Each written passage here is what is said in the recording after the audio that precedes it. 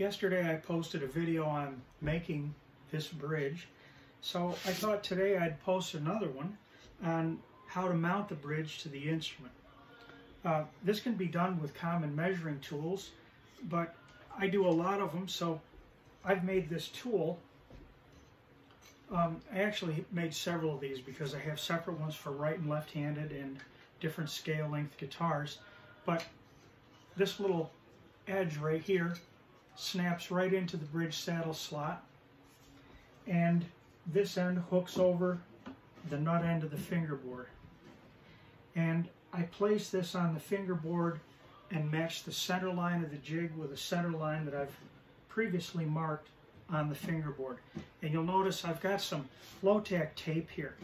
That's not just to protect the top, but it's also going to help me define some things that I'll show you that I need to do later on.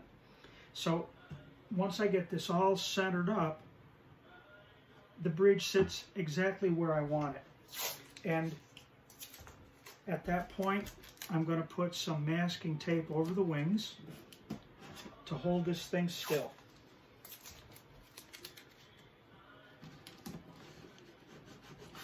And then we'll move on to the next step. Now that my bridge is taped down, I want to create registration. That is, I want to lock the bridge in position so that when I glue it down, it's not going to shift. There's going to be no squeezing around and moving because of the glue being in there. So what I'm going to do is I'm going to start with my caul. This is called a bridge patch caul. This is made when the guitar is open, right after the top is finished being braced up. And it's made to fit the underside of that top. So I'm going to slip that in there and find its position, which sometimes is elusive. There it is. And I'm going to drill a 1/16 inch hole at the end of the bridge saddle slot. And I'm going to put that in position. And I'm going to come over here at the other end of the slot and drill a second one. And there, now my bridge is registered. When I glue it down, I'll use those pins to locate it, and that'll be the end of it right there. While I was off camera, I removed the bridge and I doubled up this layer of tape here, because now we're going to have some real fun. I'm going to carefully, and I mean carefully, cut around this bridge, cutting through the tape. And I want to scratch that finish, but I don't want to cut down into the wood. I don't want to inlay the bridge in the top. I just want to get a scored mark in there so that when I take the finish off, that finish will break right there. And I have to be especially careful on the end grain because it's easier to cut into the top. So, assuming that I've done all of that correctly, and I believe I have, I'm going to remove my bridge, and if all has gone well, that tape should come up off there.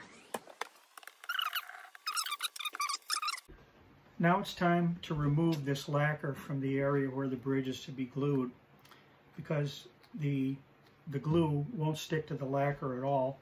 So this has to be removed, and I suppose there's several ways to do it, but the way I do it is with this hand scraper made out of a common saw blade and sharpened for the purpose.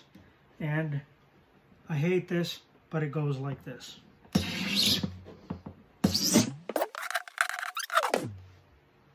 One of the final preparations I do before I glue the bridge down is to go around the perimeter of the bridge and scrape a few thousandths of an inch of material away from there with this little scraping tool I have. This is another one made out of an old saw blade.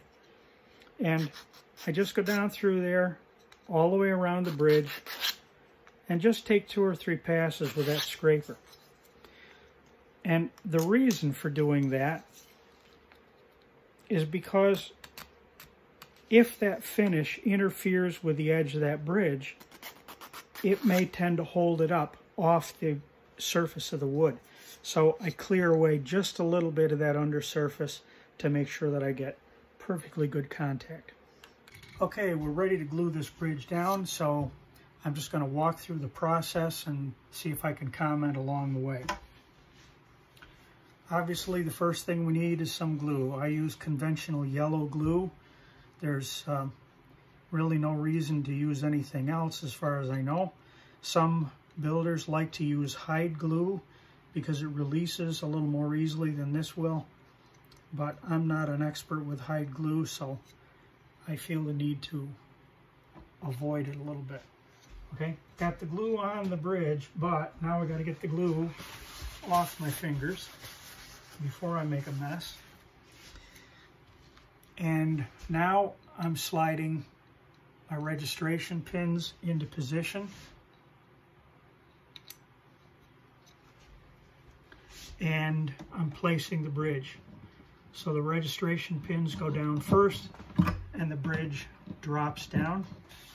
And then I have to put my caul back in there, in position, and get ready with a clamp.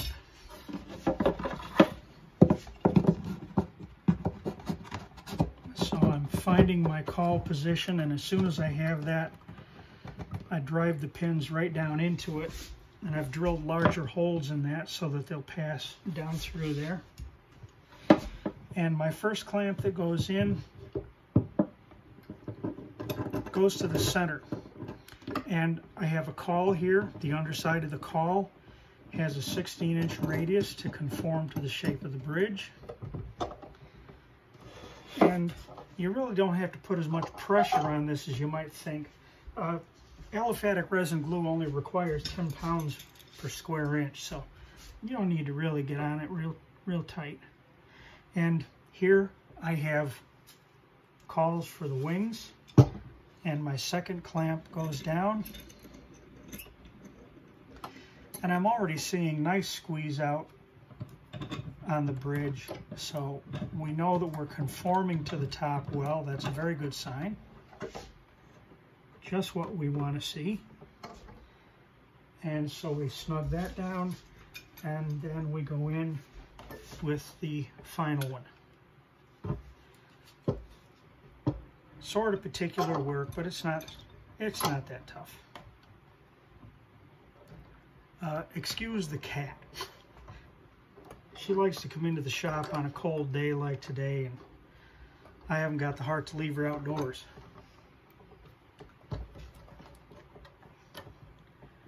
Okay, so we're all glued down, but we're not quite finished. I don't know if it shows on camera, but there's a little bit of glue squeezing out of there.